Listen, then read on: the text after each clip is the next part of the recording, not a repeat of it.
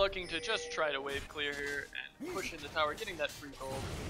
Another buff stolen away from IP Fort Wayne, and this Gragas is just having a hard time. Ooh, nice smite away there from Gragas though. This Gragas has had a hard time against Pernelix's Master Yi. Master Yi being 7-1-1 already. It's not even 20 minutes in the game. This is absolutely absurd. Finishing 2 items. He's almost 4,500. He's 4,500 gold ahead. No. He's almost 4,000 gold ahead. That's absolutely gross. This is what you have nightmares of in solo queue, when you have an enemy Master Yi that's 7-1 and has 160 farm by 20 minutes. And the Master Yi actually goes in solo, a little bit ambitious there. Still picks up the Zig, but he's still alive. Fresh ending up playing. He's going to give his life for the cause. But overall, 2-1 shut down on the Master Yi. So the question is, what can they do with the Alawi? Wait, how did the Alawi die? Oh, Alawi died in there too. I didn't even realize that. Bloody Red Road, what are you doing? You took the blast cone over the wall to kill yourself. Why? You're inting. This is also what we have nightmares about in solo queue. Come on, man.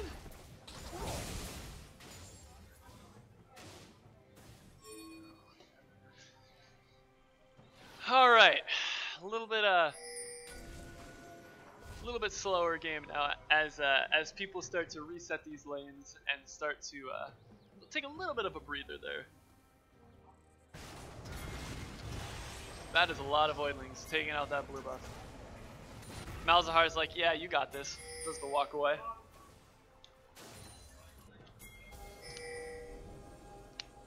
Nautilus and Malzahar actually going top. Nautilus trying to, or not Nautilus, oh, if she lives through this, she's gonna ult, and here she's gonna just lifesteal through it all.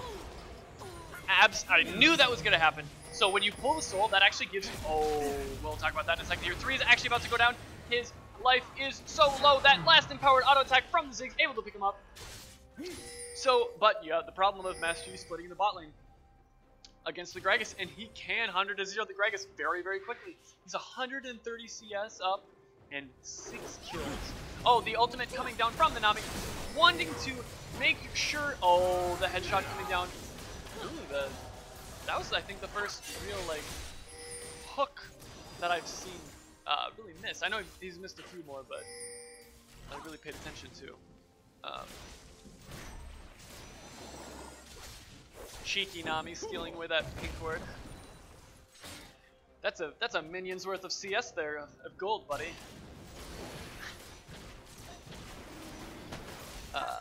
Another Ocean Dragon going over to IU Bloomington. Doesn't look like they are going to be able to contest this one at all.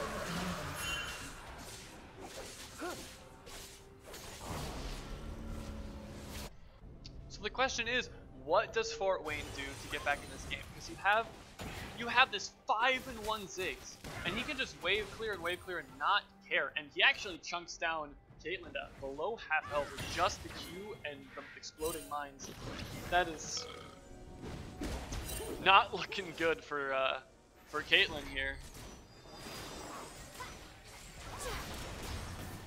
Oh, that was very ballsy from Caitlyn. Red team's turret has been destroyed.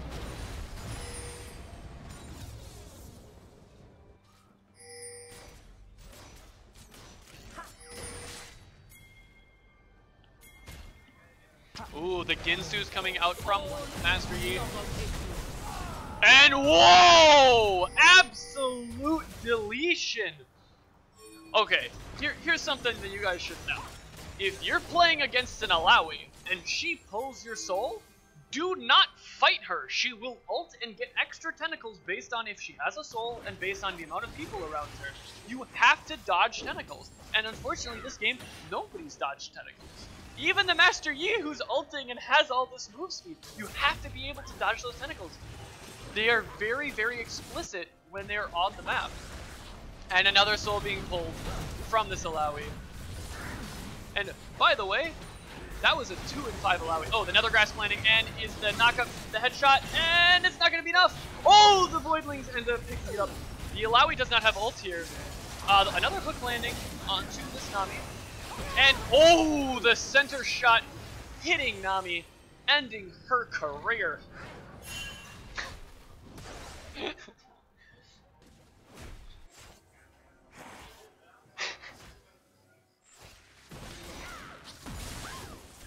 And another Q landing onto Caitlyn. She is dropped incredibly low here.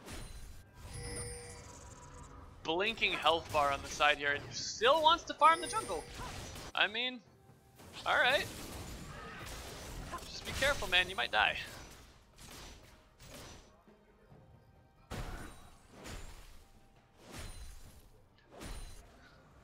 Nautilus shoving out the bot lane, but I think as soon as Alawi shows her face in lane, she is, Nautilus is gonna back off here. Yeah, she has ultimate up now, so he knows he can't really stick around. Oh, the Master Yi, red smite, flash, gun, and gunned down. No pun intended, since Lucian's the gun master.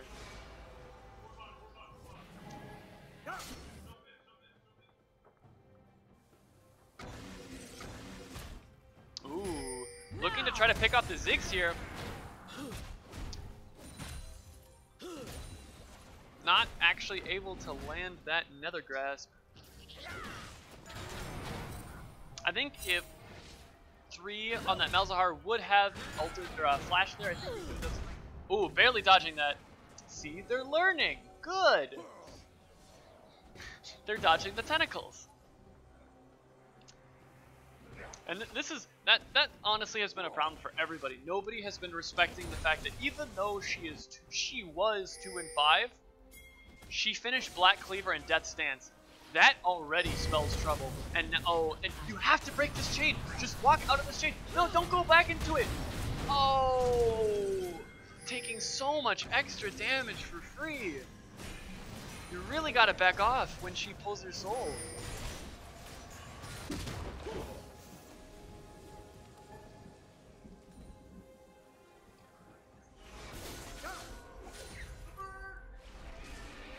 IU Bloomington actually took the gold lead. I didn't even realize. They're up by 400 gold now.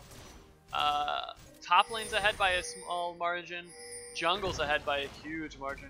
But the bot lane and the mid lane is where Fort Wayne actually has most of their gold sitting. The question is, with this Executioner's Calling, is Caitlyn actually going to be able to make a dent in this Alawi? Dodging the tentacles perfectly fine. See, Alawi doesn't get any health for it if she dodges the tentacles. The engage from the Nami there, and dodging the explosive cast with that Q. That was very, very well played. Pernelix dodging the Q, and it's not going to be enough. Oh, the body block. Very, very well played from Exorcism, saving Master Yi's life there. 2 more culling shots, and he would have absolutely died. So very, very well played from this Nautilus.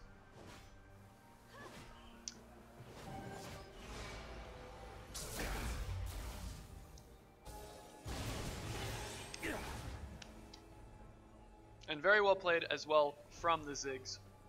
Ensuring that, again, he does not go down to Master Yi. And that's been quite a few times he's actually had a near scrape with death against Master Yi, who, by the way, is 10-3 if you weren't looking.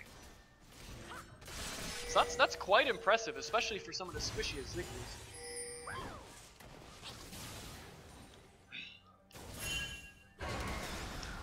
Oh, here comes the ultimate. As soon as they get in range, there it is, the flash ultimate coming out to make sure that she gets 4 X tentacles sitting around her. But they do back off. Very good, very well played from them. They do pull him, so he does take all that extra damage, and he's going to die. But it does not matter, because I believe that she should go down. Yeah, she does go down. See, that's how you're supposed to play it. Unfortunately, they went in just a little bit too early, back on the re-engage on her, and her ultimate was still up. Nautilus taking way too much damage there on the backside of that. But 3 Dragon coming out from IU Bloomington off the backside. They do trade a tower for it, but I believe that the 8% extra the 8% extra damage across the board is going to be very, very useful. Especially since the gold is so even right now, even after that tower take. So having those permanent stats over having a temporary slight lead, I would say, is arguably much better.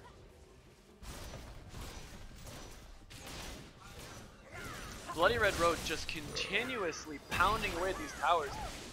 I mean, he hasn't necessarily had the best game this game. Oh, is that hook gonna land? Oh! Deathfire Touch is... Oh, I knew it. Deathfire Touch, unfortunately, finished off Caitlyn, dodging the Thresh hook, but the AoE from that Ziggs Q was enough to pick him off.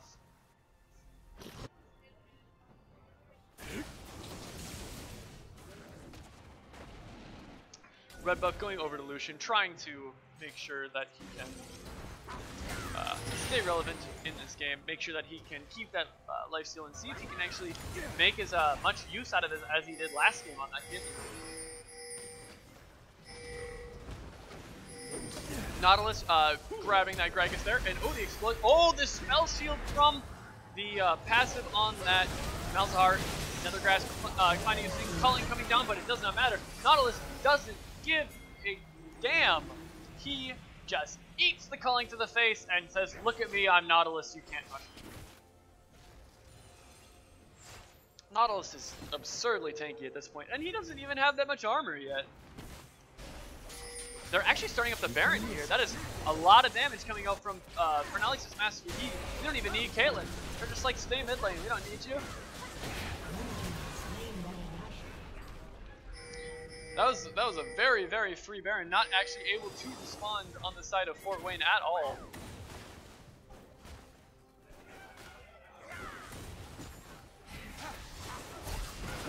Master Yi looking to finally kill Ziggs. The great escape artist cannot escape a third time in a row.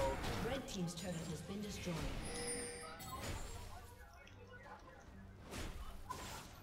So, Bloody Red Road looking to push down mid lane. Oh, hook went wide. Thought he was going to dodge the other direction. That was a lot of damage coming out from this Caitlyn onto the Lucian. Red team's turret has Looking to just trap up that mid line, make sure that no one can really engage onto her. Just using those minions very, very effectively. That flashback maybe been a little bit... Oh, the Q... Oh, they trade kills! You know, that's actually not too bad in this situation. Master Yi is still alive, so they can easily disengage from that. And another grass lands onto Malawi, and she can't even ult, unfortunately. Gragas went down as well to the Master Yi, who is absolutely unbelievably fed this game. And it looks like that is going to be an inhib. I don't think they can take anything else. Maybe they can. They might be able to take it. No, no.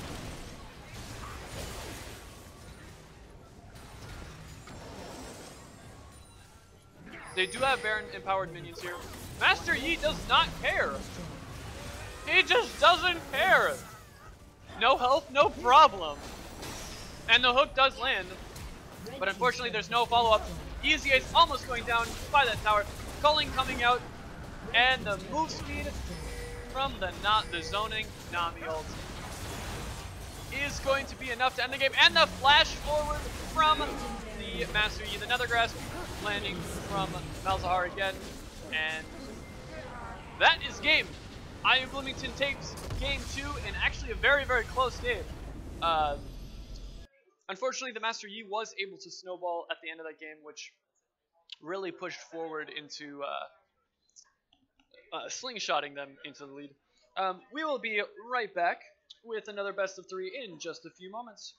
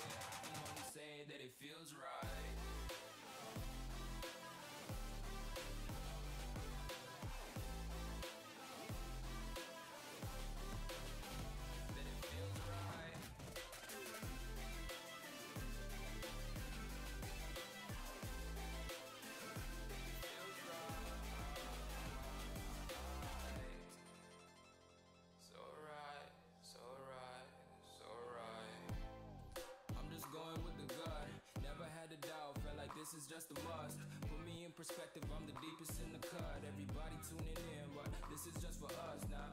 We know I ain't ballin' yet. Hoes wanna holler, oh no, I don't call them back. Girl, let me see you hold it down, we gon' have a blast. Cause I just wanna know what you gonna do with all of that. Ain't gotta say a word, I know what's up.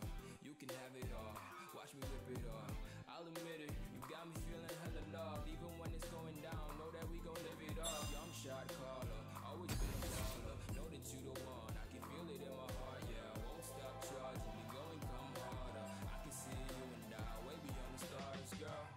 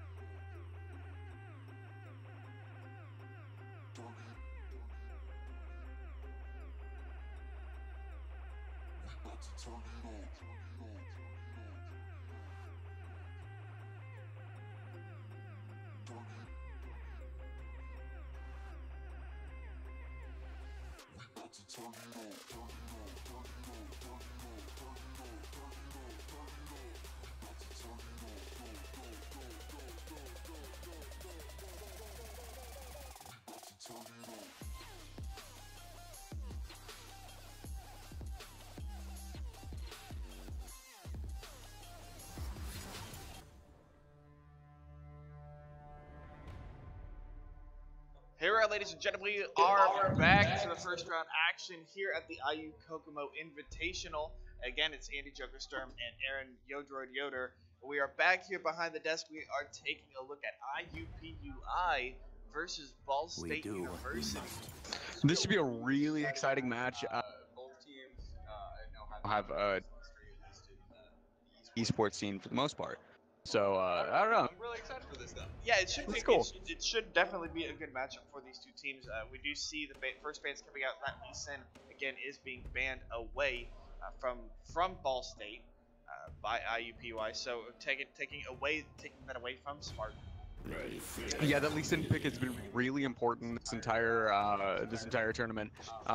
With the amount of map coverage he's got and just the raw damage he can bring to team fights, it's been either really key or banned straight away. And I think banned is probably the way to go for a lot of these teams. Yeah, absolutely, especially if they don't decide to first pick it. They do.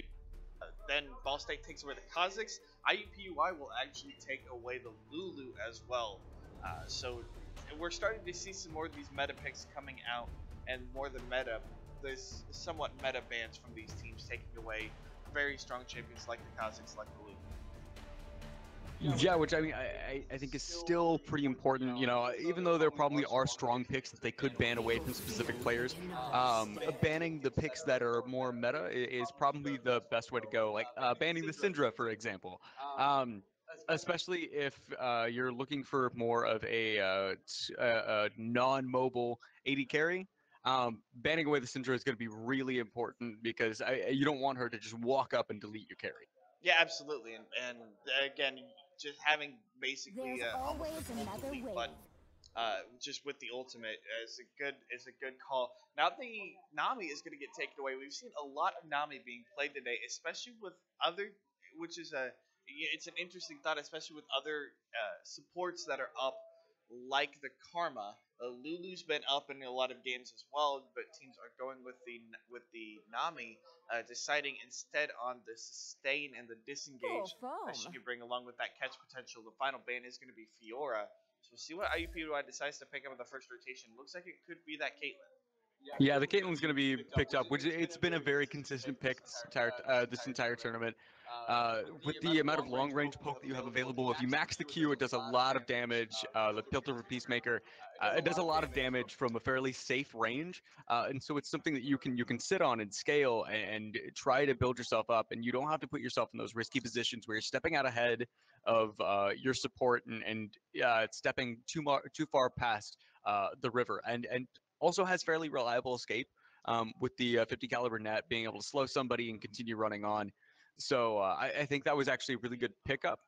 It'll be interesting to see what Ball State decides to choose in response to that. They did actually decide to go. The Graves was picked up. It looks like Oriana is picked up right afterwards. And this is actually, there's a couple minds of thought behind picking Caitlyn. Behind maxing Caitlyn, you definitely can pick something that gives you the wave clear like the Piltover Peacemaker, but we're also seeing a lot of Caitlyn's actually max their traps and go with the trap max first. The reason being is that as you max your level in the traps, the headshot damage off of the traps actually scales up with the levels and with the levels in the skill as well. and then being able to spam out the traps more for less mana gives you more control over the landing phase. We'll see what 7 1298, we're going to call him 7, what 7 decides to do here in this game, as he did pick the Caitlyn. His partner, her partner in crime, is going to be the Vi in the jungle here for Durls, and Ari is also picked up in the mid lane. Yeah, the Vi pick has been. It was really important. I think two sets ago, when we had it was another IU team actually. It was IU Bloomington. Picked up the Vi. It was extremely effective for them. They were able to dive in on pretty much anybody. They had a lot of single target assassinate, right? And so it worked so well with the comp being able to maneuver around the map so fast. To cover these real quickly, we do have Irelia being picked up as along with Janna and Ari. For the side of IUPUI, and for the side of Ball State, we have the Karma pick that we were talking about earlier, along with Ash, and we'll see what the top lane pick is going to be. Yeah, the Karma Ash again is a very strong lane.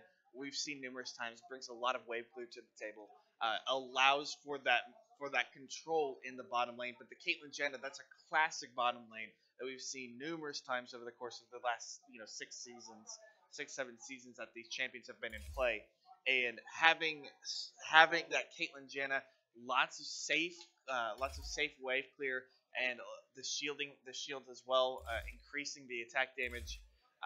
It's gonna allow the Caitlyn to be able to farm easily at range and to keep Ash, just to keep Ash back and continue to harass. Looks like it will be a Poppy locked in here for Ball State, so it will be Poppy versus Aurelia, which can be interesting.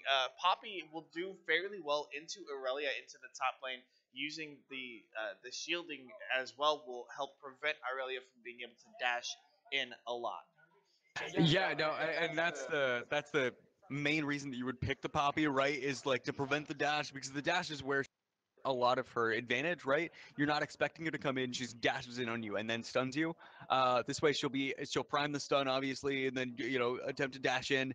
And if she's not able to get in, it's going to throw off her attack pattern a little bit. And hopefully that gives you the opening that you need to be able to either add in some extra damage or get away, or for Poppy also being able to throw out the ultimate. So we are going to load in here to the Rift a little bit here in a little bit. 3-minute break, and we will be right back.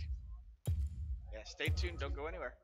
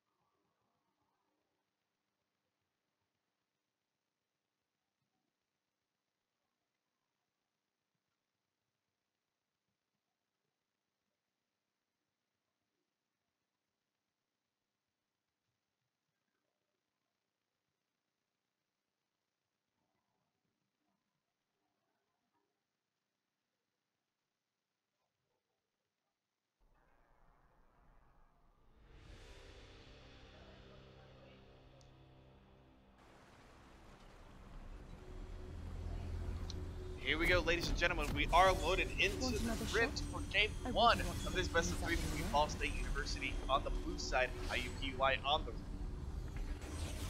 I've got. Excuse me. There we go. I've got Aaron Yodroid Yoder alongside me for this series again, and we got quite a bit of. We got a pretty good matchup here so far. Some good drafts, some good picks coming out from both sides. It's going to be very interesting to see if this pick style composition of Ball State will be able to take down IUPUI.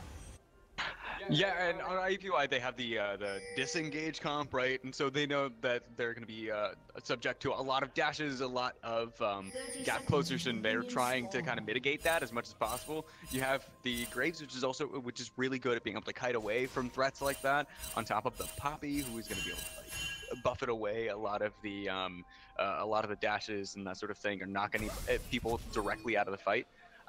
So it'll be really interesting to see how Ball State decides to deal with, again, the Poppy, the Graves, who's really strong, and even the Orianna in the mid lane. So it's just I think it's gonna be a refreshing match, you know.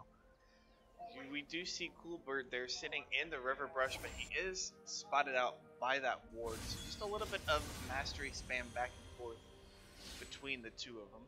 Yeah, it seems like it's a lot more of a traditional setup than what we've seen in the past couple games, where we had teams that were sort of trying to invade, try to scout out other, try to see where the other team was positioning.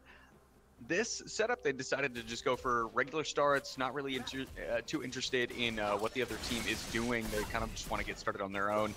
We can see Graves is starting with the Raptor camp, which is an interesting start. We haven't seen that yet today.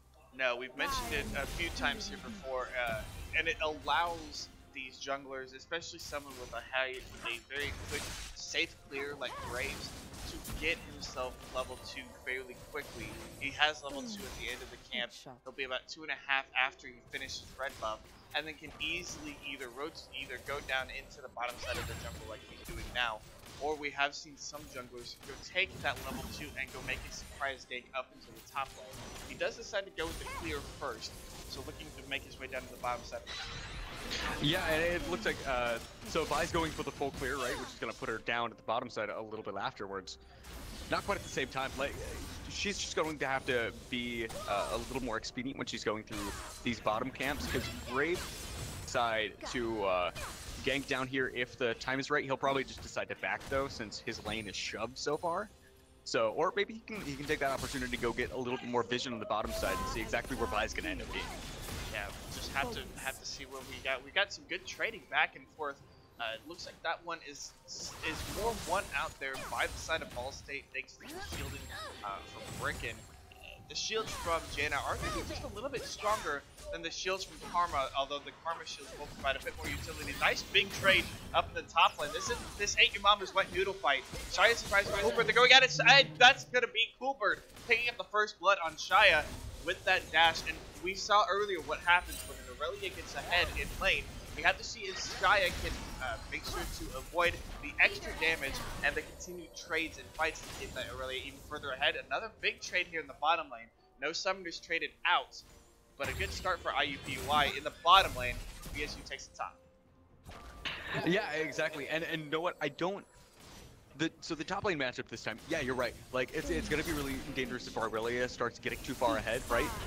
But the great thing about having a Poppy is you can go full tank and not have to worry about it too much, right? Because we saw Fiora earlier, you have to try to build those damage items, and that means that you have to give up a lot of the safety. Yeah, again, that teleport coming in from Coolbird, but he's going to lose quite a bit of health. Shia is trying to get some more health back, but Coolbird is doing so much. Smart comes in for that gank.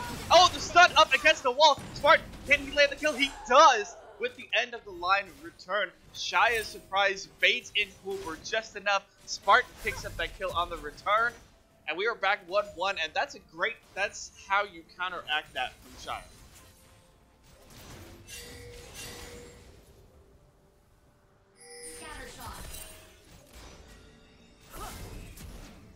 Lucky for Shia, Spartan was on that side of the map. Spartan decided, hey, you know what? Shia's going to need a little bit of help. Ran up and was able to get that kill because of the fact that Coolbird was going so deep, so consistently, constantly trying to chase after those kills, which is exactly what he should be doing right now. Vision over there, there wasn't much of a way for him to know that Spartan was going to come in from that side. Otherwise, he might have been a little bit safer. Yeah, so that was a good start. Shia is going to at least be able to get something back. He will have the Bomby Cinder here picked up. We're seeing this trade in the mid lane here, Aki and CLG going at it. Aki does have quite a bit of a CS lead over CLG, being able to continue to shove the wave and force CLG to try to farm under turret. A lot of players do still struggle of trying to farm under turret, even especially with more spellcasting characters as opposed to the auto attack damage characters like an ADC or such. Ricky lands a nice tornado onto Dragon God Save. They're going to turn this around as Spartan is coming in for the gank off to the side. Rickett is taking quite a lot of damage from God Save. The end of the line is going to chunk out Rick. That's the flash hit from Spartan. He picks up the first kill. God Save and Dre are still trying to follow it up. The dash in, that's a double kill. Meanwhile, in the mid lane, that's a huge dive. Who is Aki? Will pick up that kill and flashes away. It's a 2-for-1 trade across the map in favor of IUPUI. They do take the gold lead off of that trade, although it is only a couple hundred gold, but that's 3 kills early on for Spartan on that Graves. That was a fantastic play. It looks like Durals was attempting to really come in on that, not able to quite close the gap fast enough to get a kill off for themselves, but they tried. He was trying to see if he could scout that out vision there in that rush. Shia and Coolbird again going at it, but Coolbird getting the advantage and once again picking up that kill. He resets the blade dash, the blade surge, and then dives back in on the Shia.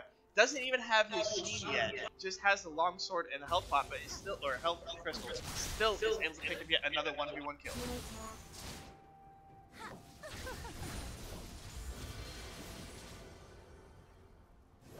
Oh, well, got it now. Okay, sorry about the mute there, guys. I'm back, though. Shia keeps thinking that he can take these small fights, but the problem is he doesn't have the tank stats yet just to be able to do it. He's only got the Bomby Cinder, and on its own, flat health is not going to be enough. No, it's not. He will have to build up some more of that armor just to try to keep even against Coolbird. It's going to be a lot tougher now, though. Coolbird does have the phage, or does have the phage finished up, and is looking to go towards the seal. Meanwhile, Seven and Dre are kind of trading back and forth. Seven taking a little bit of more of the damage off of that. Thanks to the shielding from Karma, did take quite a bit. We'll send out that clock shot just to check, see if they can't find Durals, make sure that they know they're safe to play aggressive. Yeah, exactly. And with the power up, actually, we see a little bit of an invade here coming from the side of Durals, trying to take away a few of those camps. Meanwhile, on the back line, it seems like Spartan is looking for some sort of gank. He's got to clear out some of that vision first. Looking to try to take advantage and come back in and gank the bottom lane while the flashes are down. There's a 2-man stack in the mid lane. Hold on, the big stun lands on a 7. Graham's going to try to land the root. He flashes forward to land it. He does get it, and that's good. Flash in from God Save. We'll pick that kill up. Meanwhile, in the mid lane, the charm lands. They're going to try. They're not going to dive this turret, unfortunately. Jared does not have enough health. But again, it was a good trade. The nice play from Jared. He flashes it to land the root. And then they pick up yet another kill that's going over to God Save on this Ashe. This Ashe is now 1-0-2. We'll have has a decent CS lead. We'll have a little bit of a bigger lead as well. They're going to start whittling down this turret. They're doing a good job to get their bottom lane ahead and keep them ahead, but they need that scaling component of the Ashe to stay in play and stay in effect to keep them in the game. Yeah, and that's shown up here. I mean, in the just the gold lead. If we look at the ooh, it looks like there might be some. Yes, Shia is trying to bait in Coolbird to a fight, but Coolbird is playing smart enough. Realizes that Shia got a little bit aggressive, did not decide he wanted to take advantage, did not try to want to fight in. Blade Surge comes in, and Spartan looking for him. He does finally come in. Shia's down to about half health. Coolbird healing up off of the ultimate. Just again, just some chunk damage out forcing Coolbird away, but Coolbird playing smart, staying away from the aggressive Poppy. Meanwhile, Aki and CLG trading yet again. The Ignite goes down. The Shockwave is going to whiff completely. Who is Aki will take down CLG for the second time here in the mid lane. That is a huge advantage for Ball State. That is almost a 30 CS lead for Who is Aki on this R. Yeah, and I think that CLG was hoping that the W be able to pull it back to himself, and that he could catch Who is Aki inside of it. But I don't think he was paying quite enough attention to his, and with it it just wasn't quite there. No, it wasn't. But Dreyer and Spartan are able to at least clear out the wave. Some missing pings going down to the bottom lane. They realize that Dreyer has rotated out of the lane, looking to make sure that Aki knows that he needs to play a little bit safer as Dreyer was roaming around. 7-12 actually getting the Scryer's rush, looking at that extra vision, making sure it clears away. They're chunking Spartan away so much. Aki's doing so much damage already. He only has that lost trap there in the double doors, but that's still quite a huge lead, a huge advantage right now over CLG in the mid lane. Yeah, and if you look at the blue side vision, it looks like they're starting to establish a line around the dragon here at the top lane. Yeah, Coolbird and Shia are going to go after. Shia is going to throw the hammer down and ban Coolbird from continuing that fight, but that is a big ultimate that will be down. Huazaki dives in, can't land the charm, but the turret will end up going down. The Spirit Rush out. Now Dreyer and Bricken trying to dueling here in the bottom lane a little bit. Here comes the teleport though from Coolbird, and it's gonna be followed up by Shia, just a little bit behind, but maybe just enough. They do just finish it up. Decides to go after 7, but ends up going after Bricken, and Shia's taking quite a bit of damage. Here comes Spartan and Turles as well. Turles hits Spartan, chunks him down. That's a shutdown going over for Coolbird. God save is gonna pick up the double. Shia's trying to turn this back over to Coolbird. He takes a lot of damage. Shockwave does land onto 1. Shia will pick up that kill. It's a 2-1 so far. The charm lands on CLG, and that's going to be Coolbird dashing in. 7 will pick up that kill onto CLG as Bricken throws down the ultimate disengage. Heal the team. It's a 3-for-1 trade in favor of Ball State. That is how you the charm lands onto Shia. Coolbird goes on a rampage. Huazaki is on fire on this Ari, and Coolbird is just mopping everything up.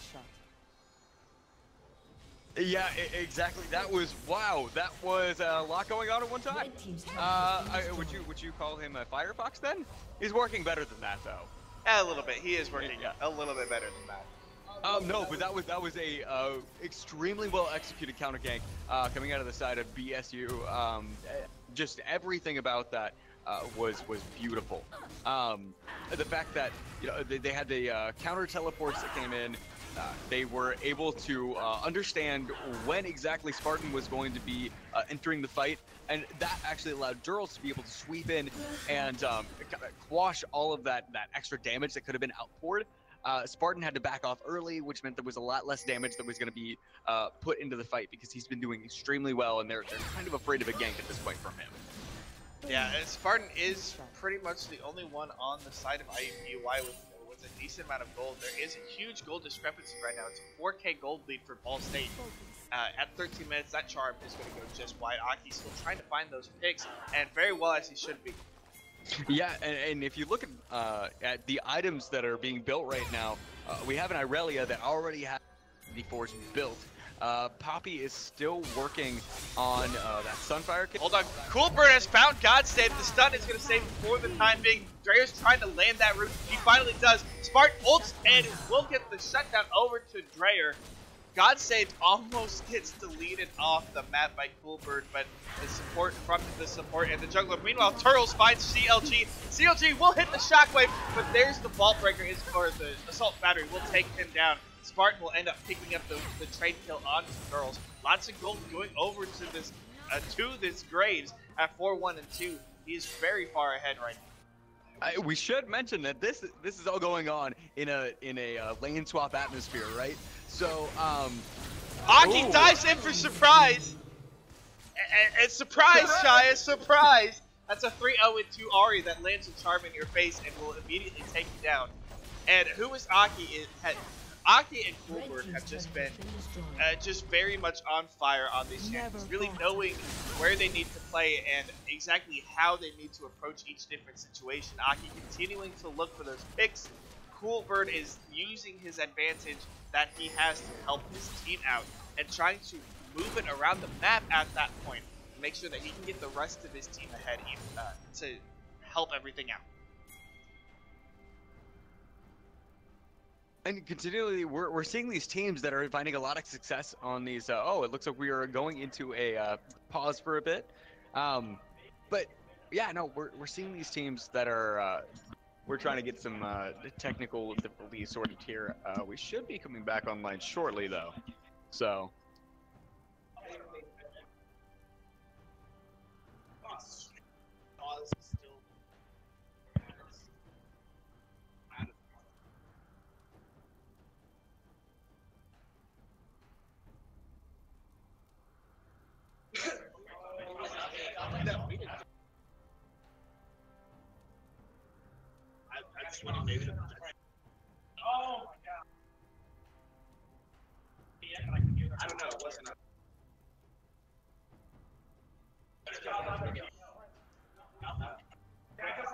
So again, pardon us for this delay and for the pause. We are again just trying to get the couple of mechanical issues figured out here. But you know, while we have this pause, there's a 5,000 gold for Ball State. We're 15 minutes into the game. Coolbird and Aki have most of the gold in that advantage. They also have big CS leads as well, especially Aki. Yeah, no.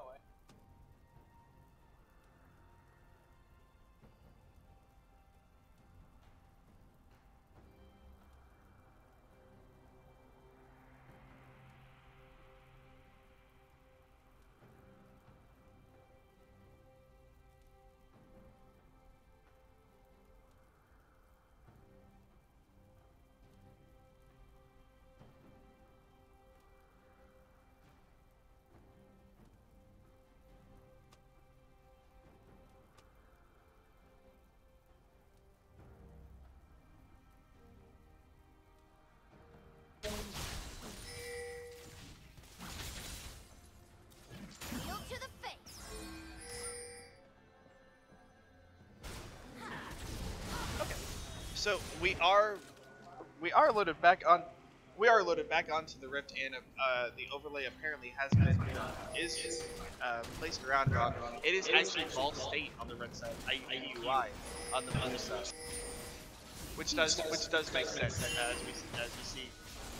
Rick does have the IUPUI tag, so we have been incorrect in calling that. We apologize. But meanwhile, IUPUI then actually will go and take the first dragon of the game. It is that Ocean Drake. Aki's going to try to find CLG. He does land the charm as well. Dashes in there. Girls comes in. Will secure that kill. Dreyer has to flash away. And there's going to be no more coming out of that for now. But again, that is IUPUI will pick up that kill, that pick, and the first dragon. And they've got themselves that 5k gold. Yeah, again, it's these single players that are putting their moves on their back and being able to do so much damage. At this point, getting by a charm is like being hit by a truck, because not only is it doing a lot of damage here with everything else, and your team could just pile on top of that one person, effectively turning a fight into a 5v4. Yes, and now IUPUI has actually picked up that the Rift Herald. I believe that it could have gone over to Coolbird or Durls. I'm not sure which one it is. Aki dodges out from the Enchanted Crystal Lair. Coolbird dives in. Durls gets stopped up, and Coolbird is going to get focused down. He will be taken down as he's trying to take down the Ashe. Meanwhile, Durls gets focused down, and Shy of Surprise will pick up a kill for himself. That is a 2-1. 7-12 is actually going to get hit by the Shockwave. That'll clear away the minion wave for just a little bit, but will do enough damage to relieve Force 7 or breaking away from that turret.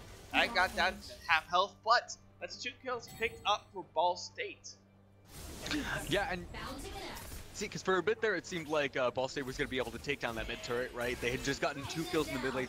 Probably would have been fantastic, except for the fact that on the bot side, you had so much pressure from IUPUI, right? Because they had already sent down, they're running the split push at this point. It's just a 3-2, and it's since they're able to constantly be at Ball State's doors, they can control the tempo. And even though it seems like Ball State has some control at some points, they might win some fights, really they don't have a whole lot to bargain with. No, Ball State really, aren't doing, they're doing decent in one position, and that's Spartan on this Graves.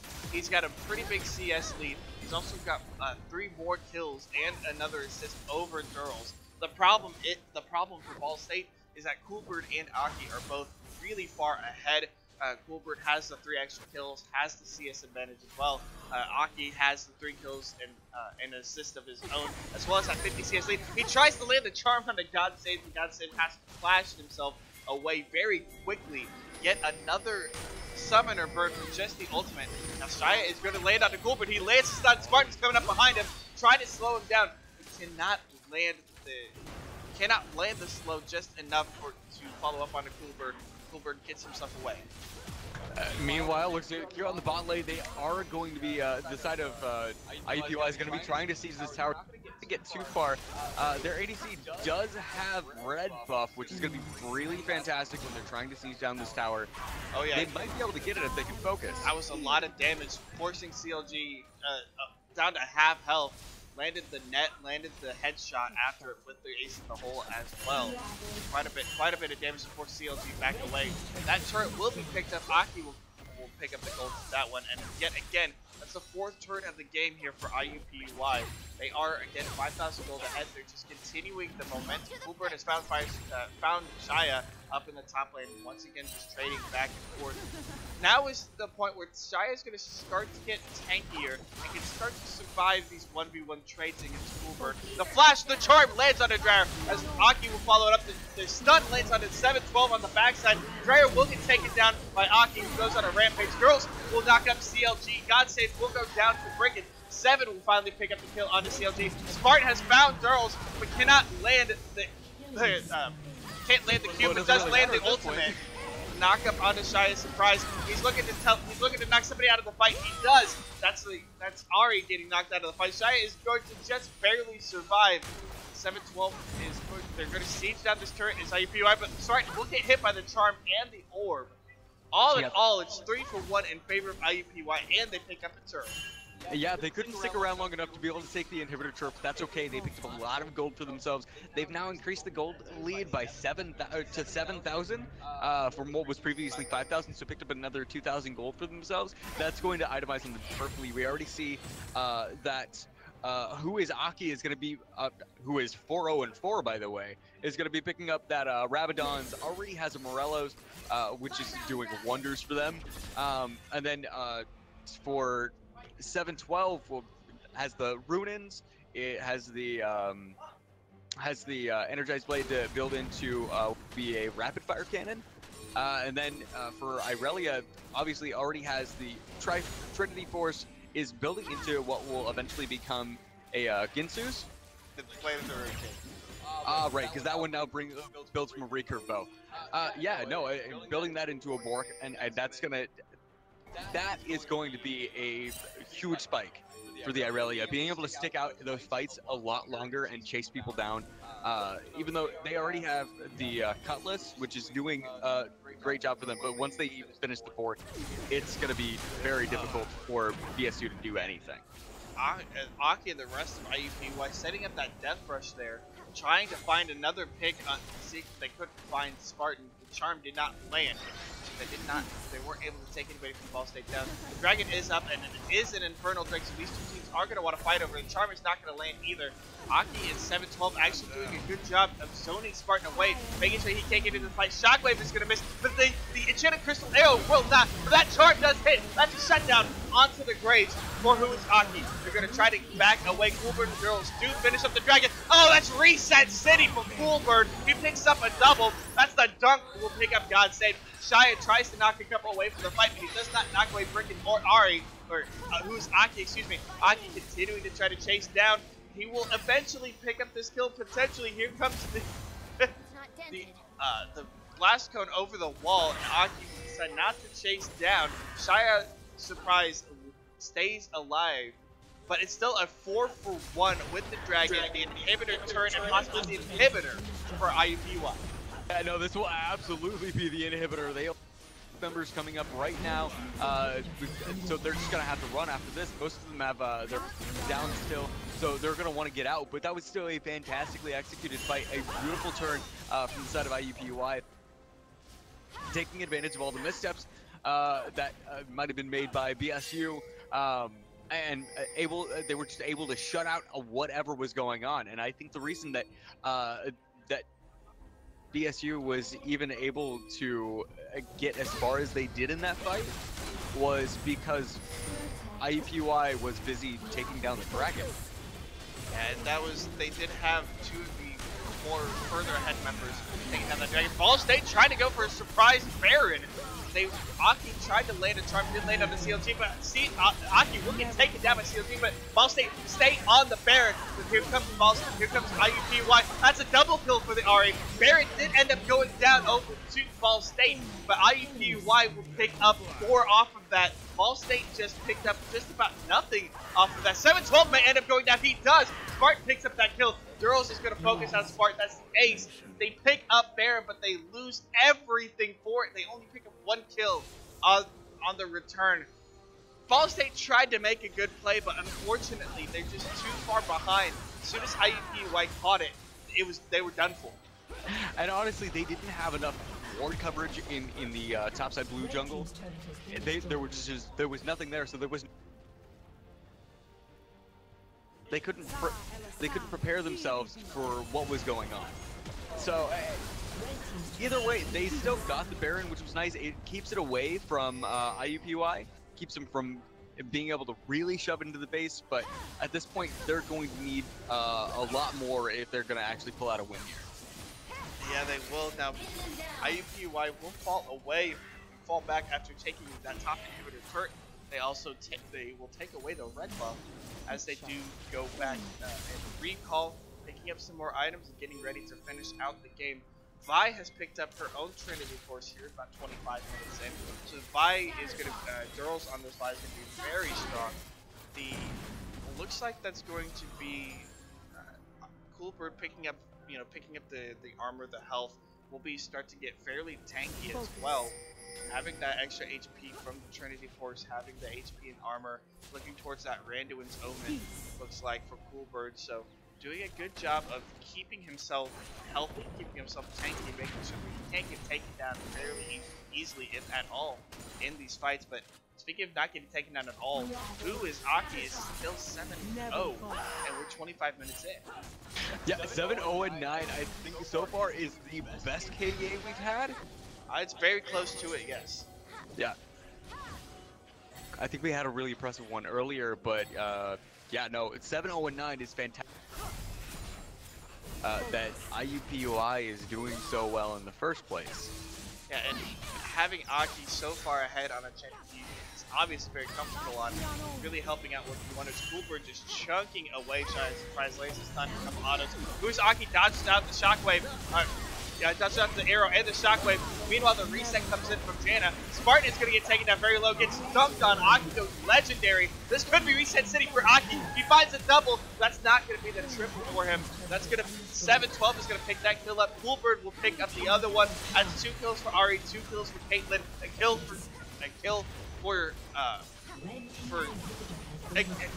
for everybody, basically. The Nexus turret will be killed as well. The Nexus will go down. IUPUI will take game number 1 against Ball State in 26 minutes. That was a fantastically executed game from the side of IUPUI. They were able to command themselves around the map with such just so well. I don't even have words for it. They were able to move around the map so quickly and with so much finesse that they were able to put their will on the map without BSU saying anything about it. Yep, they do take game 1 here of this best of 3. We're going to take another quick break, and we will come back in to game number 2 of IUPUI versus Ball State. We'll see which team moves on, which team will take the, which team will move on, which team will get the victory. We'll be back in just a couple minutes.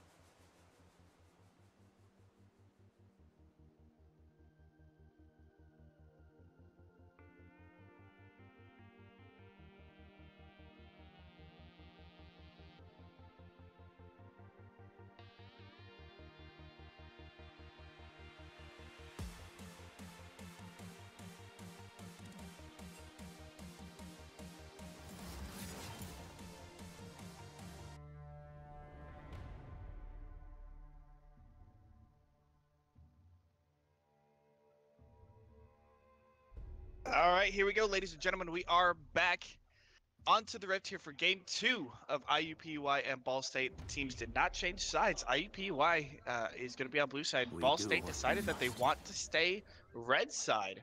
They want that last pick. It didn't quite work out for them in the first game, but we'll see if it can work out for them here in the second game. Yeah, exactly.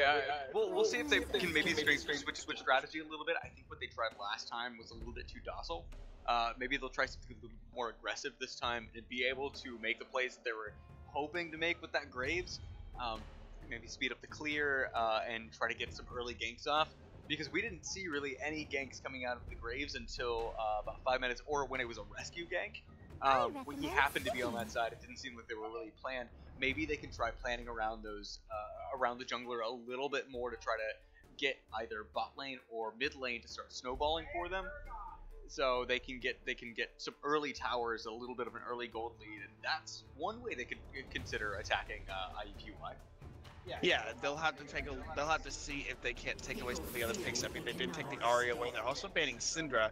You have to wonder if they're gonna leave Irelia up as well because Coolbird just went off on that pick. They took the Aria away from who is Aki, which is probably the best ban that they could have done. Because the only And other option was to take away the well, the only other Irelia. option was to take away the Vi.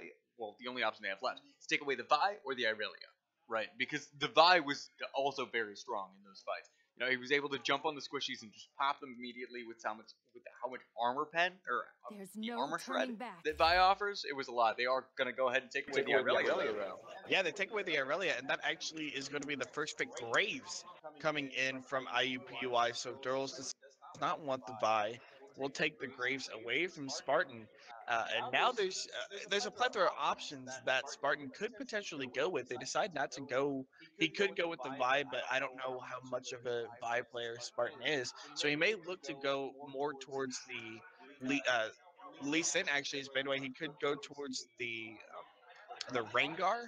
We could see another Ivern come out, but Right. the jungle pool is kind of pinched right now for Spartan and Ball State. Well, he does have plenty, but we don't really know what's in his. Oh, there it is. Okay, let's go. We've got There we Warwick go. being picked up. And All Warwick is right. picked up. Nabi will get picked up for Drower as well. It's another for one of Ball these State. pick junglers, right? Like one of these junglers that's going to just try to look for opportunities to get off good ganks. That's going to try to get his team ahead by getting himself ahead, right? I like the pick. I think it could turn out really well for them if they're able to use it effectively and get through the clear. It very well could be, but there also are a couple picks that IUPUI could take that could counter out that Warwick, but they do go with the Lucian Janna bottom lane, another very strong 2v2 lane for IUPUI. You throw the shield onto the Lucian, he's able to get the double auto attack from his passive. That's a lot of extra damage being put out onto an AD carry in lane. And although they will have to do that in response to the Nami, who's just going to be, feeding back all that health. And they're going with a Caitlyn, it would look like at least. Yeah. Yeah, it looks like they will take that Caitlyn. They'll also take the Nautilus, at least they're hovering it. It is picked. And we've seen quite a bit of Caitlyn. I think we've seen Caitlyn in almost every single game. I believe it either has been picked- every single game, yeah. Either picked or banned in Right. this tournament. We've had a couple Caitlyn bans as well. And we've just seen Caitlyn a lot. She is very strong, probably one of the top tier 80 carries right now. They could have gone with a couple other picks, but the Caitlyn is just so solid and such a safe pick. Yeah, exactly. You can sit back in lane. You've got a lot of damage from your auto attacks on those headshots. You can harass from so far away, shooting people from downtown, and not put yourself in a whole lot of danger. And that's something that BSU is going to need. Ooh, a Teemo hover coming from the side of IUPUI. Yeah, we don't talk about the hovers. Although there is a couple different hovers that are coming in. They're flipping back and forth, but that Camille actually could be very interesting. Especially, it is going to get locked in, and the Victor will be followed up. So that's a lot of 1v1 potential here from the Camille. It will be a very split push effective team. They've got a great 4-man stack in the Graves, Lucian, Janna, Victor, and then just letting Camille run wild on the side lanes. IUPUI have a great 4-1 composition that they can really use to play the map to full effectiveness. Yeah. There's a lot of mobility. Again, we're going to see this from IUPUI, I think, again and again. As they continue in, if they go on from this point, I feel like we're going to still see them moving around the map, being extremely mobile, trying to get all those picks off. They're looking for and snowball their lanes. That's definitely what they're doing in this match, at least. From Ball State, we do have the we've got the Nautilus pick, which is fairly safe. Again, it's going to be able to lynch a lot of those really needed picks, right? It's going to be able to set up a lot of those picks for the Caitlyn, and we do have an Echo coming out too.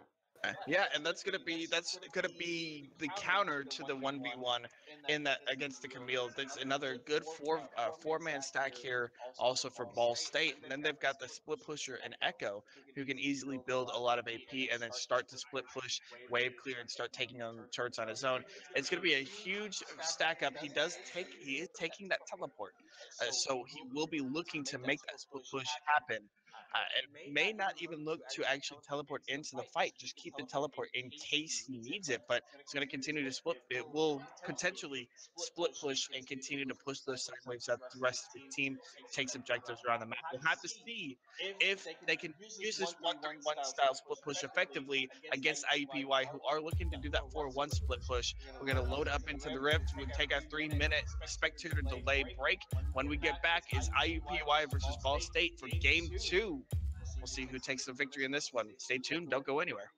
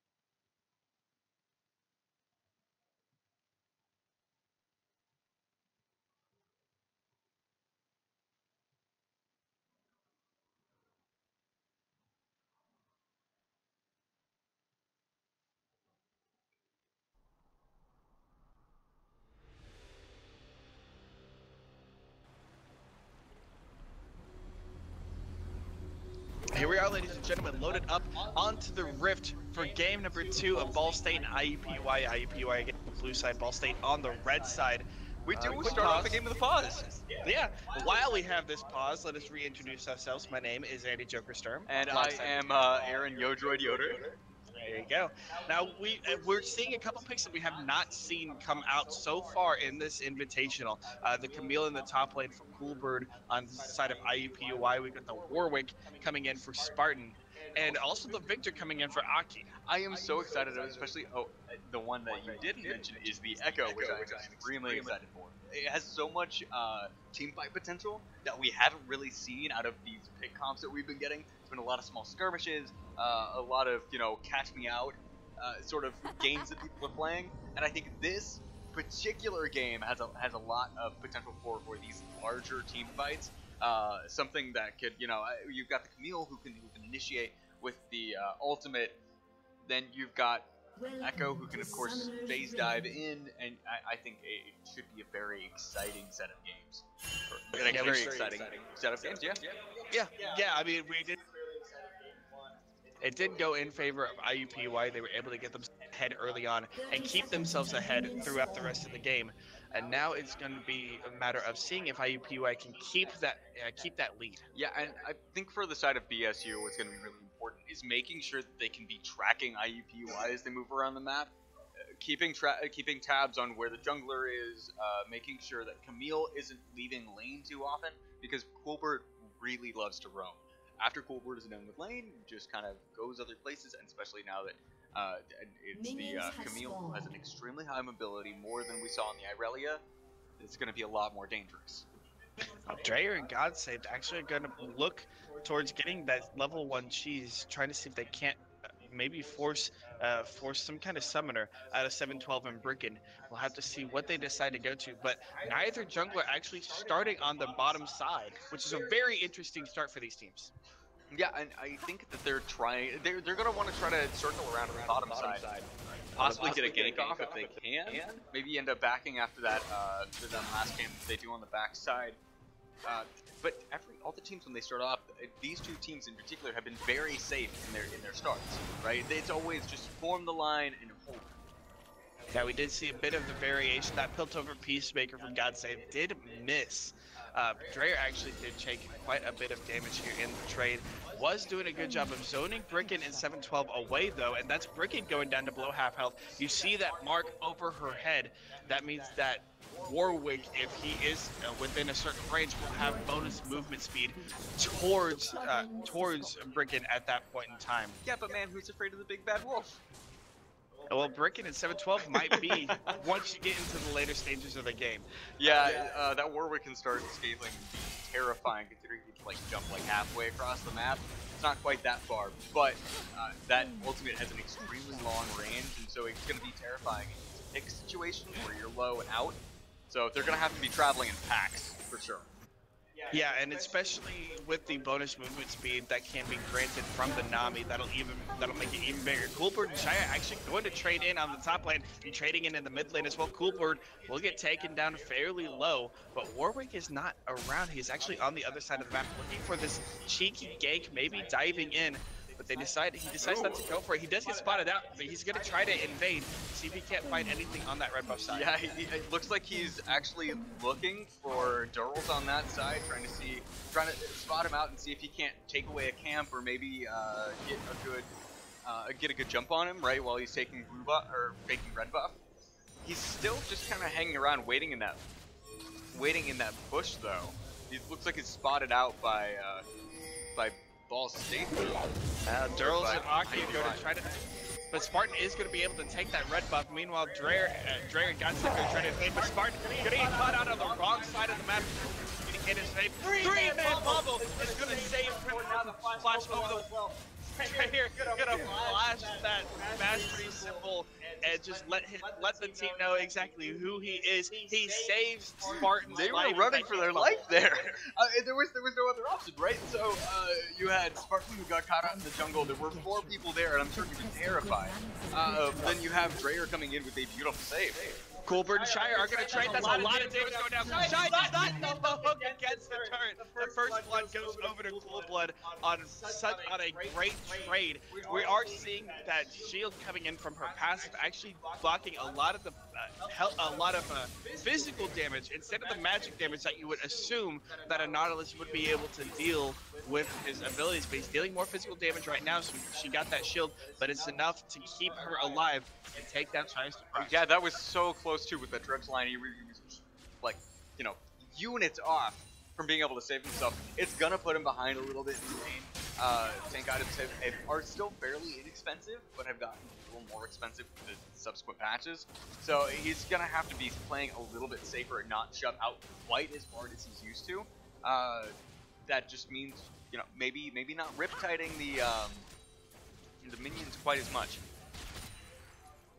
Which I suppose in the long run is going to save him in mana, so that's fantastic. But yeah, we do have just regular jungle pass resuming. CLG looks like he is going to use his teleport to get back to lane, which is extremely important. In order to keep up in CS with a Victor, you have to be on top of it. You really can't afford to leave lane too much because there's so much damage he can put down. Under those minions to continue to shove you under tower. CLG actually going in again. Is coming in now. Spartan will not have level 6 just yet, so he will not be able to go in. But Shia and Coolbert are trading again in on the top side. Just quite a bit of damage coming back and forth. Yeah, there's a lot of trading going around on the map. Shia continuing to shove those, ooh, it looks like he's trying to go in on Coolbert one more time. Won't really commit to anything too hard though. Some gank action going down the mid lane, a little bit of VM from CLG. He's not able to really do anything to stop anything. CLG just kind of throws it out, but that presence of Duros in the mid lane allows the rest of Ball State to take that first dragon. Spartan is able to take that. That is an Infernal Drake going over for IUP, or for Ball State, excuse me. Coolbert and Shia going to trade up in the top lane, level 6 on both. He's gonna get taken down. He tries to avoid the depth charge with his ultimate, with Coolbert's ultimate, but is not able to time it properly. The damage from that corrupting potion was so key in that fight, being able to burn him down over the extended trade that happened right before the dive in, right? And I don't think that Coolbert was really counting on that. He thought, okay, I've got my Sheen, I can just go in, it'll be fine. But the thing is, he didn't count on the shield coming through from Shia's Surprise and still being up. Wow, that's a lot of damage on 712. Yeah, Dreyer actually just missing that bubble. He hadn't been able to hit it, but God Save was hitting quite a bit of those empowered auto attacks, thanks to the Tidecaller's blessing and the headshots from Caitlyn, just putting out quite a bit of damage, and really being able to chunk 712 out, and that's going to force him to fall even further behind in CS. We'll be able to get a little bit of a turret lead, damage lead on this bottom lane turret. But again, it's one kill to one in favor of both the top laners, and the gold is even 8 minutes in. Yeah, there's been a lot of even trading back and forth, right? Not very many ganks happening, so there's not a whole lot of kill pressure happening around the map. Both junglers have been fairly content staying in their side of the jungle, kind of waiting things out. It's mostly in lane, it's been just trying to take small advantages. I'm actually very impressed that these teams are doing so well at keeping a ward line inside their own jungle and trying to kind of push vision into the opposite enemy jungle. Ooh. Yeah, Coolbert dives in on Shia's Surprise, that's about half health. Land at the outer ring of that W, so you can't get the extra damage, but that's quite a bit of damage, and that's going to force Shia to back up and have to play safe.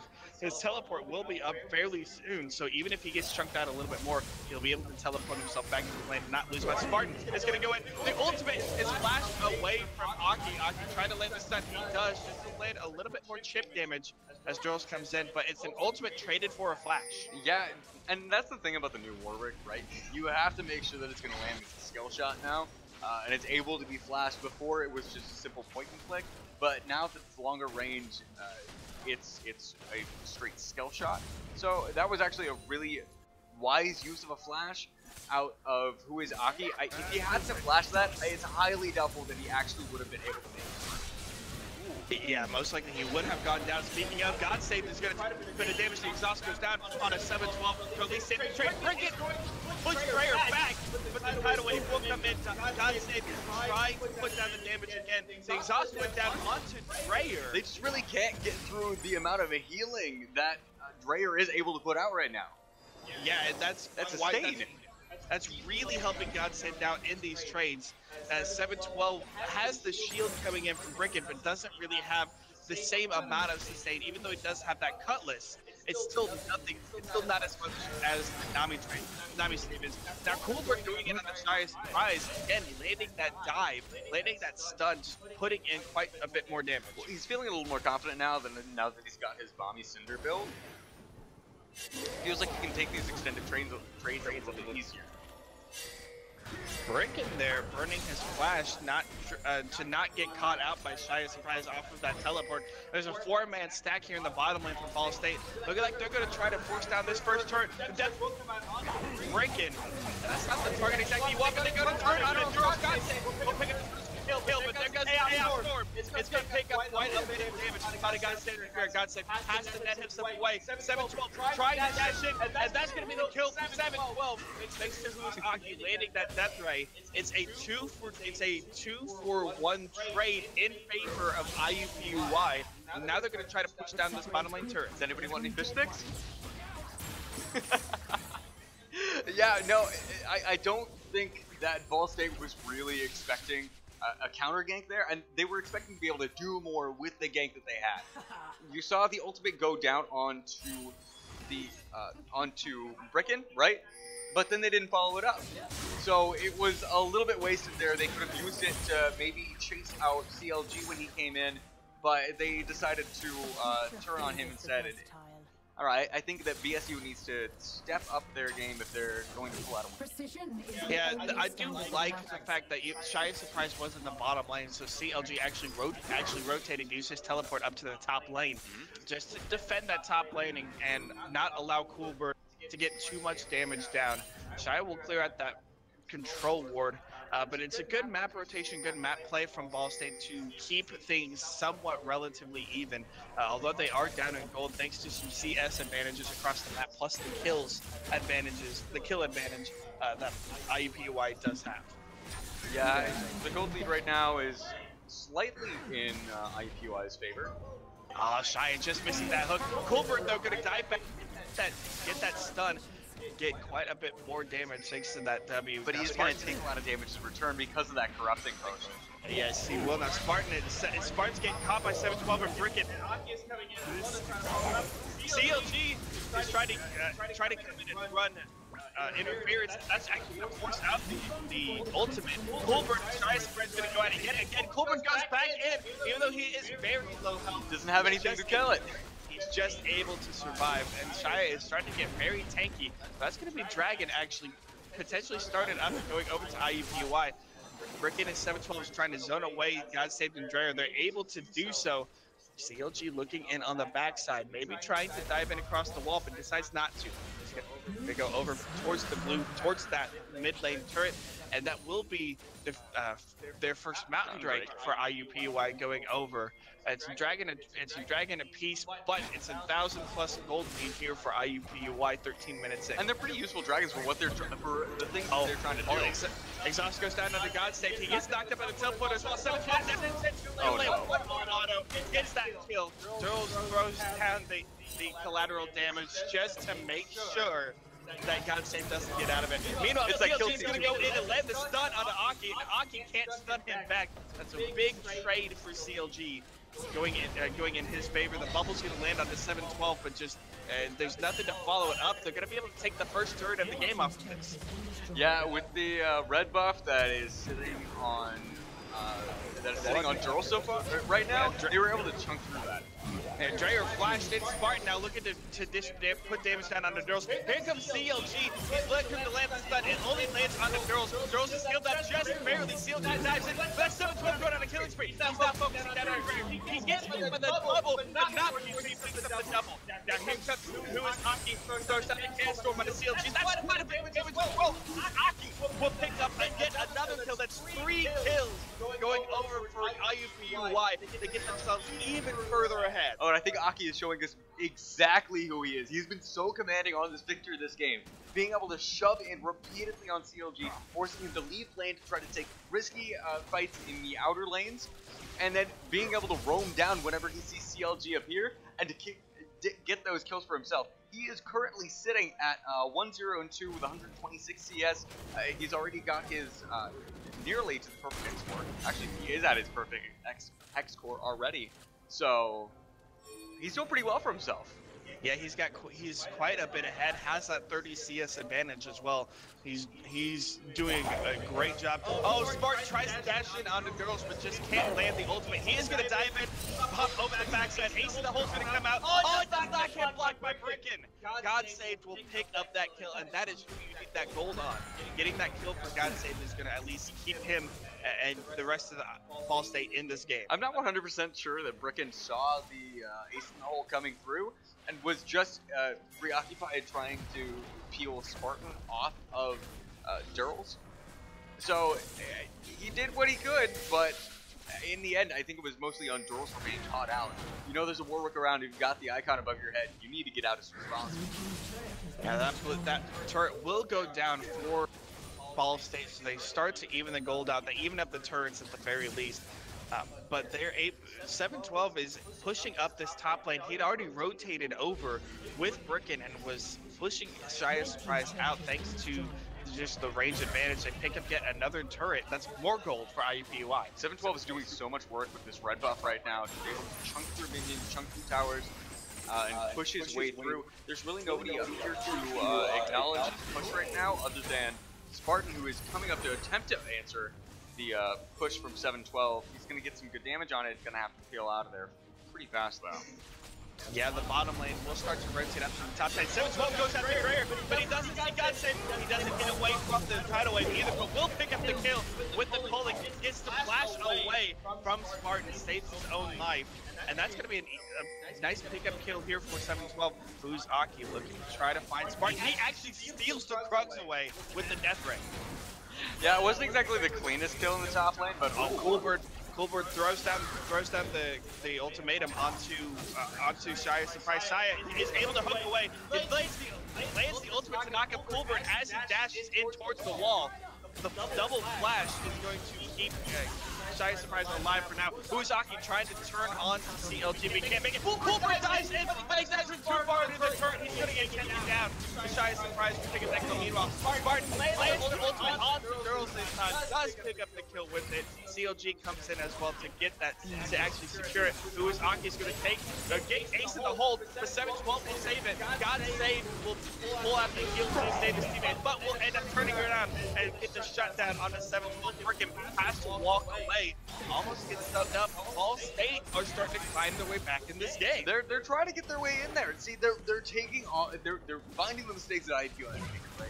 Stepping out a little bit too far, going out alone, and really capitalizing it by traveling as a group, making sure you can land those echo stuns, making sure you can land the ultimates from Spartan, and being able to pick off those key members is what they really need to focus on, right? Pick up key members, take objectives, and then rotate to something else. And I think that is what BSU can do. Hopefully they're able to keep it up here. Yeah, now they're going to take this Rift Herald. I believe it's probably going to go over to CLG. No, Spartan is actually going to take it himself. Not a bad choice. He will be off on his own in the jungle, being able to stay away and build up those void stacks so that he can come in, and his ultimate does apply the on-hit effect. So if he lands the ultimate, it's going to deal quite a bit of damage off the first tick. Right, and he's going to be running around so much, it's going to help him with his jungle clear too. Being able to sweep through those really fast, and it essentially aid in the rotations around the map. So I think it was a good choice putting that onto Spartan.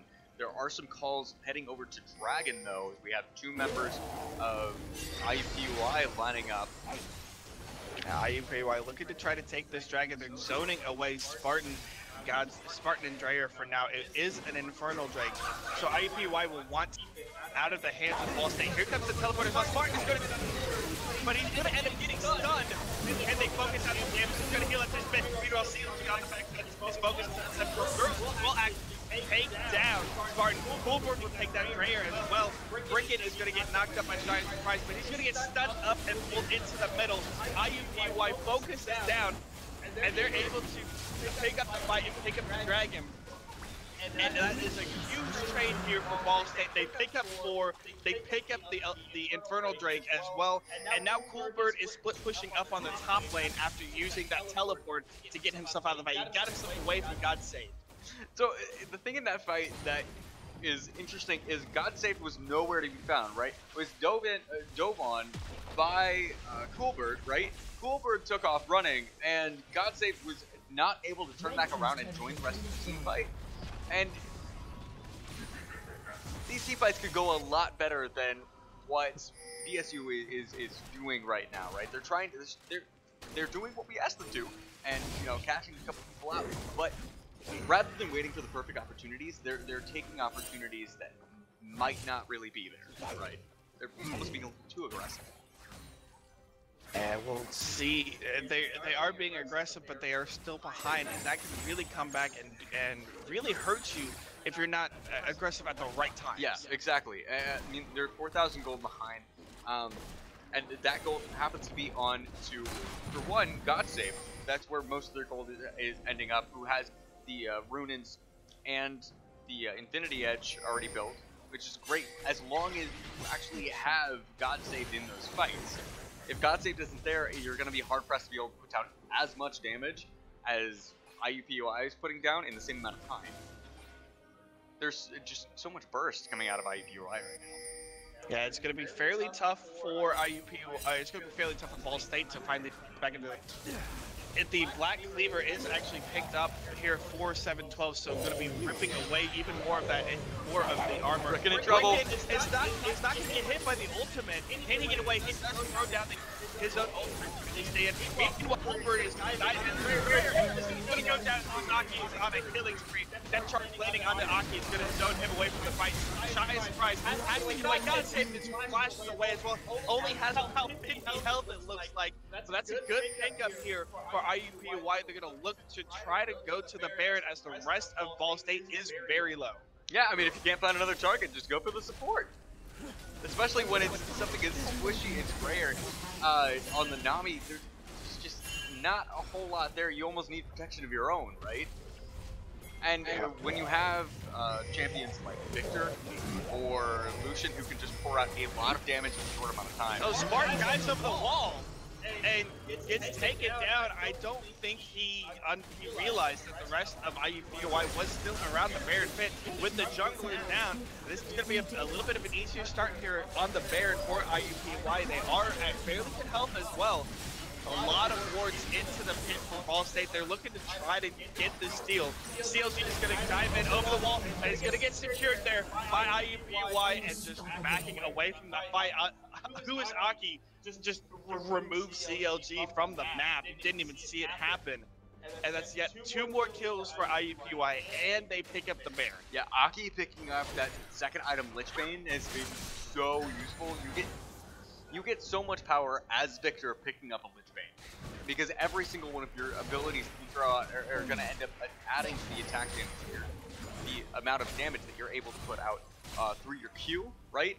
Because it's already an auto attack amplifier, and on top of that, getting the extra damage from the Lichbane just means it's about as strong as throwing out a Death Ring, which you can kill somebody in 2 abilities.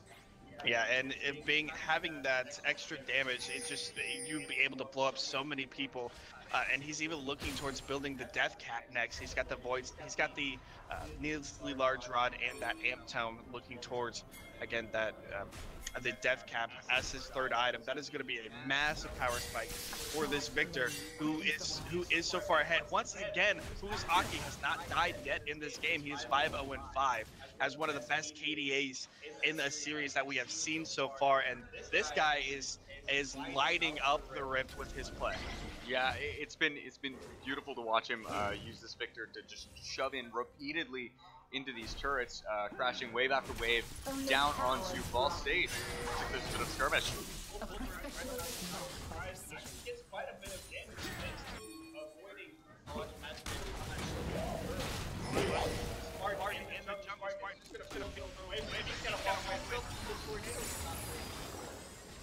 Again, Ball State just being forced away from these fights as IUPUI is raiding around the map.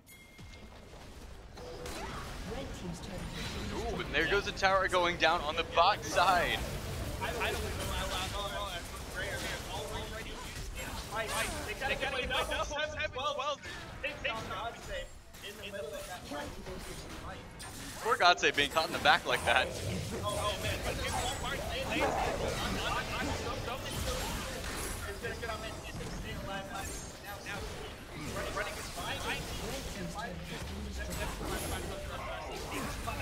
destroyed. Chaos will go out and take off. Wait, make it back. Red team's inhibitor has been destroyed. Bottom inhibitor will go down.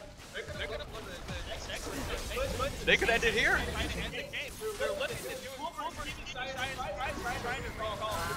it's still gonna land. You could almost feel Shia surprise kind of giving up in that fight just at the end. He could have gone up for an auto attack and probably come out on top, but he just didn't. It have the passive up. Red team's turret has been destroyed. Yeah. It's got another turret down. And IUPUI, they are really snowballing this game. We're gonna go to the next another break. That's just great. Baron will be up in about 4.5 minutes. They still have Baron about 30 seconds or so on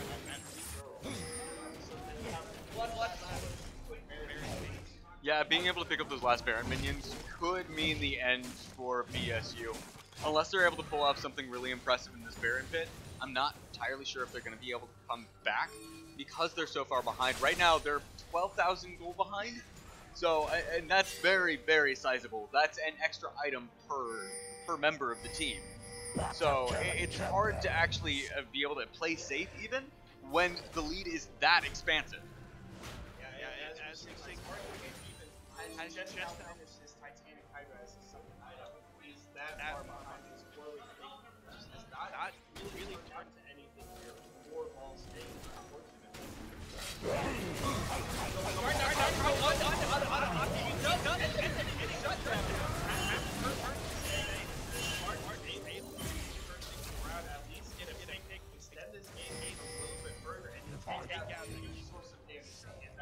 That was a really important pickoff too. Looks like they're trying to find Coolbird in the top lane. Coolbird's just gonna nope out of there. Just take off running. But yeah, no, removing Aki from that fight was so key because he's able to put down so much damage since most of BSU's team is very squishy. There's not a whole lot of tank on their side. I mean, IUPUI has the Nautilus, right? My apologies. BSU has the Nautilus, which is fairly tanky, but when you have people like Nami and Caitlyn, there's not a whole lot they can do if someone can just shoot a line straight to the back line and blow them up. One thing is having that reach like being able to pierce into the back line. And Victor too, who can just throw it straight through all of your tanks and you can't really do anything about the damage except sidestep. And with his ultimate too being able to burst you down on top of that, it's so brutal, especially once you get a Victor fed. Good defense from Ball State. Case not trying to move the lane. They keep it difficult.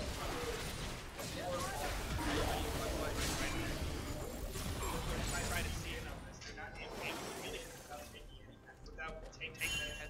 One thing to notice, we do have full ultimates up. It looks like the ultimate from CLG is going to have to be spent.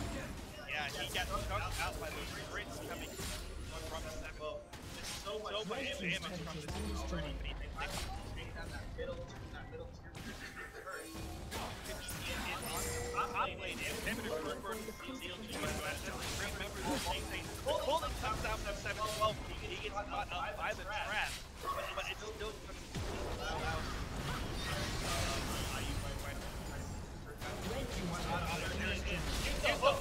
coming in by Rise. He's gotta hack away. He doesn't have damage.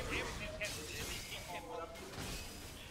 Yeah, it looks like it's just going to be a free inhibitor turret, or a free inhibitor for the side of IUPUI for now. There's just not a whole lot they're able to do. They don't have the firepower, they don't have the tank. They need one of those things, and they don't have enough of either, right? When you have Nautilus who can dive in, what can he do if he doesn't have any follow-up? Indeed, Baron is live. That is a double grip. This is a double mount right now. IUPUI. I'm so over the wall with the blast cone. It's spawning soon. Baron. But also again, another catch. And that was a little bit of a late reaction from Durls. It's like he saw a Dreyer, went, yeah, sure, I'll go for it. And by then he realized there were 3 members.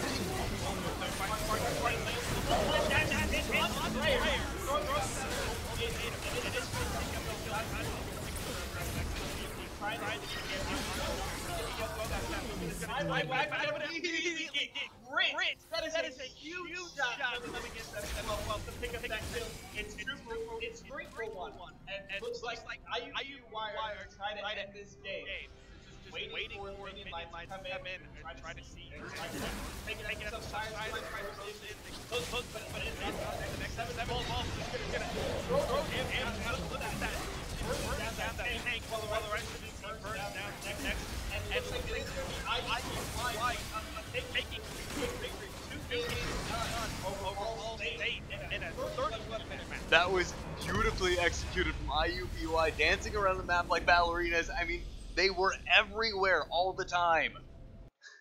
IUPUI just doing a fantastic job playing around the map and playing it to their